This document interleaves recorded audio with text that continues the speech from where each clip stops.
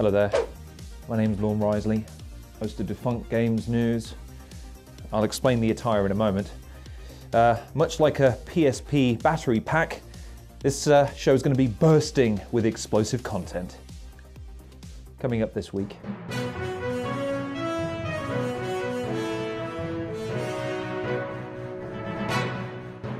Unintentional, as a massive Gigaleak reveals never-before-seen game details for the SNES and the N64. Put a pin in the pocket, as Analog announces its portable console is delayed. And other highlights to come include Capcom insisting a Mega Man movie is still in the works. Apologies for the get-up, viewers. I'm investigating a lead.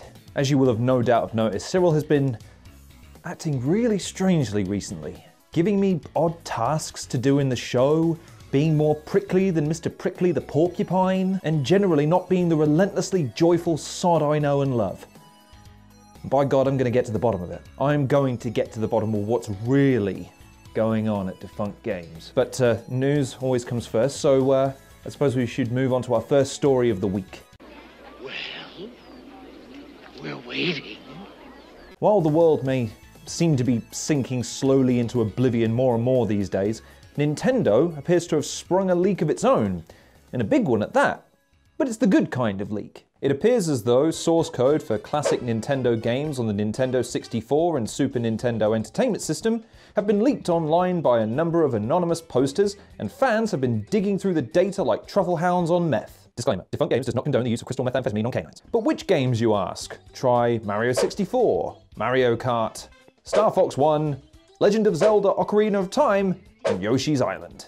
And for dessert, would Sir and Madam care to try a side order of never-before-released Star Fox 2 for the SNES? It goes great with Toad. Simply tons of unused assets including levels, sprites, and character designs have been revealed, with some really surprising and fun discoveries made, such as a scrapped Zelda 2 remake, plans for a Pokemon MMO for the Game Boy Advance based on Pokemon Fire Red and Leaf Green versions, Yoshi getting on that CrossFit, and what appears to be cute and cuddly sidekick Luigi telling us all what he really thinks of that spotlight thief Mario. Yeah! You tell him, my paisan. I know what it's like to play second fiddle to someone who gets all the glory and cake. We could go on for days touching on the mountain of unused assets that have turned up so far, but the most surprising element to this story is when Star Fox developer Dylan Cuthbert not only provided some legitimacy to the leak, but revealed to his surprise that hackers have happened across an old tool of his, adding he had no idea how they were able to obtain such an obscure piece of data 30 years after the fact. The leak has meant that fans of the series have not only gotten a unique perspective behind the scenes of making the game, but also an opportunity to speculate as to how these omissions have affected the games going forward, and what could have been had they been left in. And best of all, the data is far from tapped, so who knows what's going to be released in the coming weeks and months. More characters in Super Mario 64? A cancelled Luigi and Slippy spin-off game? Maybe not, given Nintendo has been very quiet concerning these leaks, and technically, you and I were never meant to see them. Could be anything, in fact. As a matter of fact, considering my current plight and my investigation, it might be worth looking through that data myself to see if there's anything that clues me into the current situation at Defunct Games.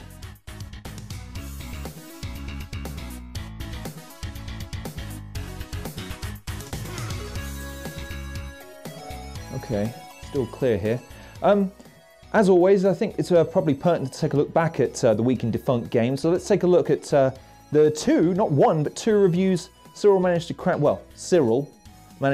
out for you this week. The first being Clan N, where Cyril remarks, although it's easy enough to play through by yourself, Clan N is at its best when you bring friends along for the ride. The four heroes have a cool look, compelling backstory, and he's a fan of the simplistic pixel art design. What's more, the 7 different minigames show that the first-time developer is thinking about ways to shake up the action. That said, the game is a letdown by the repetitive gameplay and overlong story. Too much filler and frustrating technical problems keep Clan N from being the next great samurai brawler.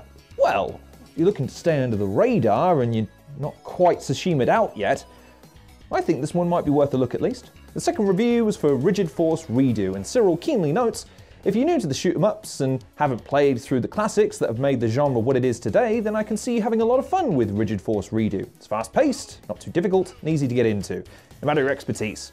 However, if you've been playing shooters most of your life, then there isn't much here you haven't seen dozens of times before. It doesn't make the console debut from COM8, COM1 bad because the pieces are all there. But when your website boasts that Rigid Force Redo breathes new life into the classic side-scrolling shooter game, one expects a lot more than just another rehash of R-Type. At least makes the ship look different. It's the least you can do. I can personally attest to the abundance of similar content, especially with side-scrolling shooters. It's a bit like, trying to tell the difference between them is trying to scrutinize exactly where Robert Pattinson's acting ability is. Just, there's no telling where it starts or where it ends, or even if it started to begin with. In any event, if you haven't done already, I would scoot across and go and check out those reviews immediately. And if you're in the mood for something more podcasty, we may have something for you in the coming days and weeks.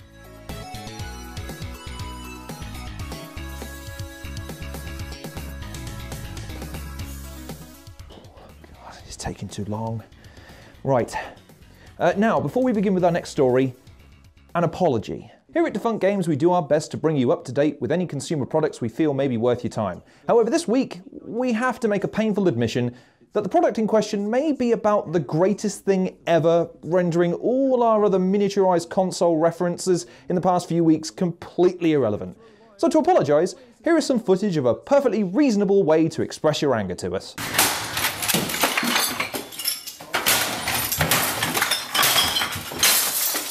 Okay.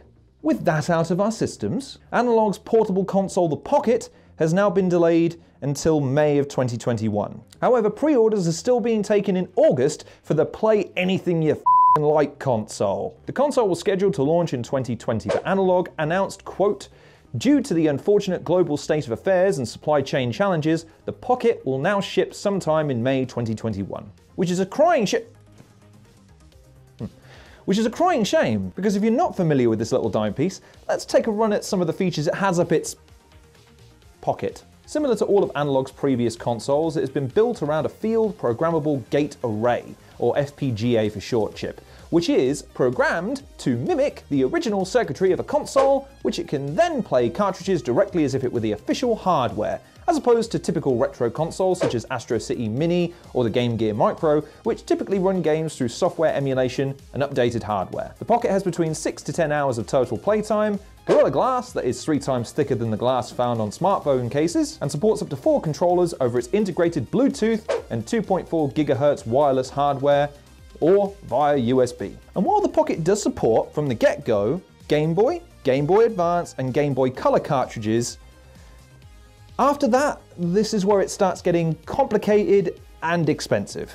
While the Analog Pocket and dock will be available to pre-order on August the 3rd, priced at $199 and $99 respectively, if Sir or Madam would like adapters for the Game Gear, Neo Geo Pocket Color, or the Atari Lynx, they are priced at $30 per adapter.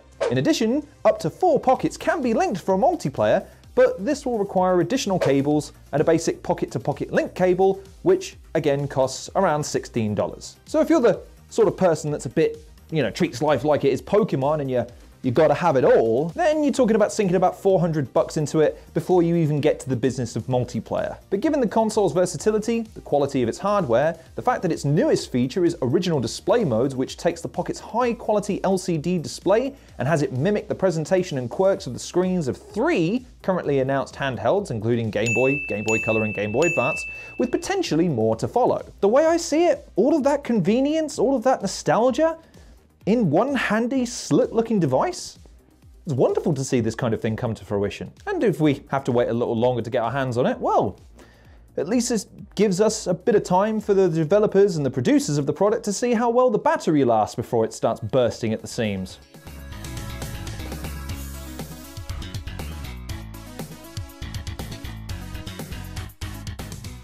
And as we bring this show to a close and I await my ever-late contact, let's take a look back at some of the news stories that you may have missed this week. But I was diligent enough to jot down for your viewing pleasure with less time than usual because I had to sneak out of the office while no one was looking. Hideo Kojima, master of Metal Gear and weaver of plots so convoluted that not even the Enigma machine would tell him to hold its beer, may very well be ramping up the production of a brand new horror game. Speaking at Comic-Con 2020, renowned manga artist and enemy of the color spectrum, Junji Ito, says Kojima has opened up comms channels with him about working on a horror game and sought his collaboration for the artistic vision the game might take. Ito decided to keep his cards close to his chest, but was quoted as saying, "I do know director Kojima, and we have been in conversation that he may have a horror-based game that he may be doing, and so he's invited me to work on that. But there are no details on it yet. This, coupled with Kojima discussing his desire to return to the horror game genre in recent months, having completed Death Stranding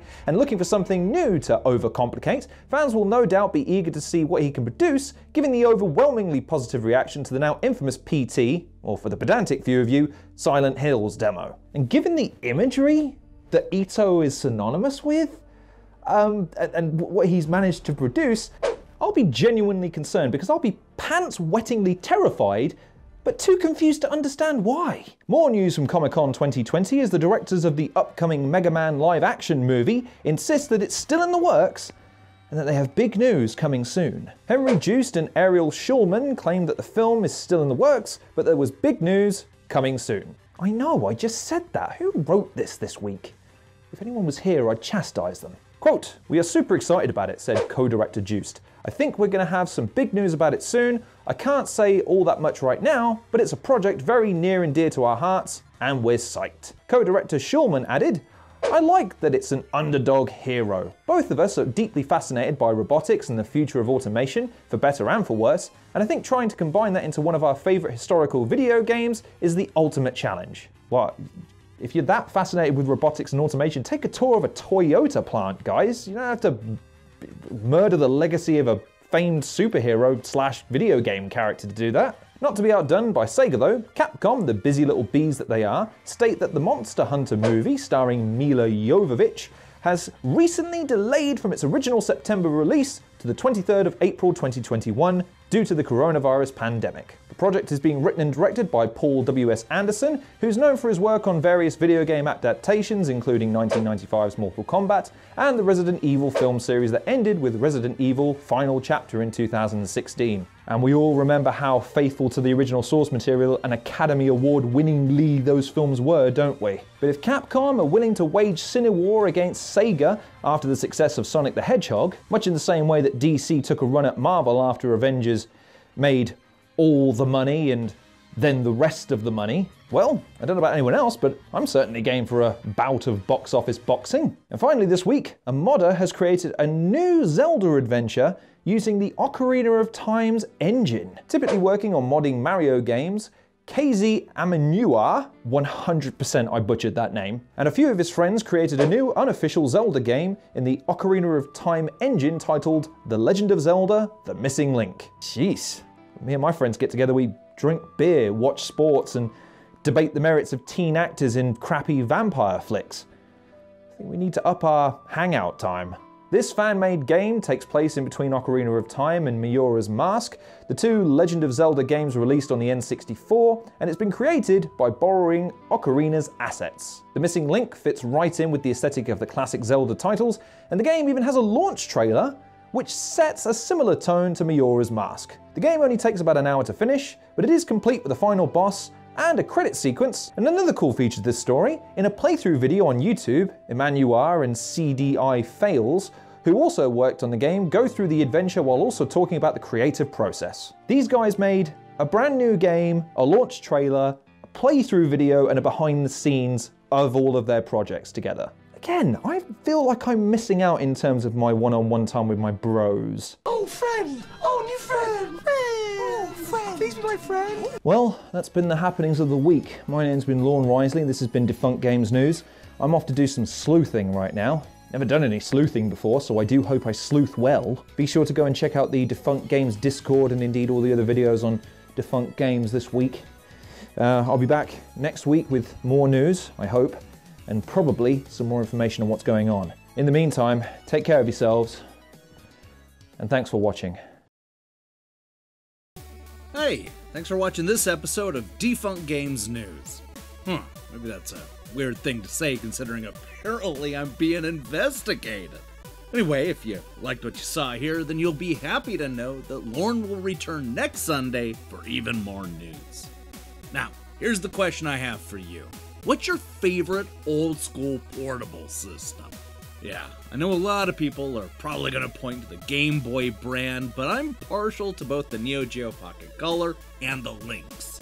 Ooh, the fact that this new portable plays games from both of those systems definitely makes it tempting. But that price, oh, that price.